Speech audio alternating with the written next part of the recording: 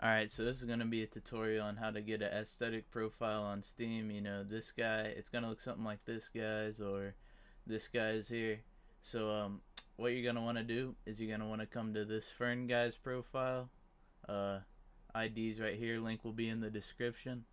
And you're going to come to your profile. I'm just using a blank one here to show you how to do it. Full functionality, you backspace that, full highlight this, copy, paste, come right here, right there, come right here, copy, paste, here, copy, and then you can just, customize this from here.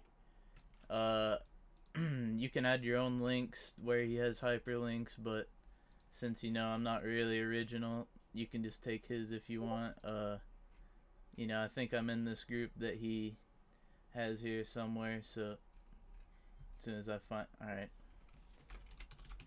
right here, just throw that one on there. What else we have? An item showcase,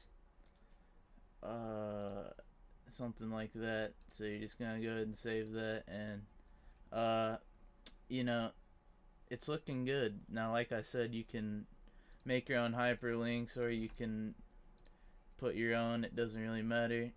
I'm just gonna go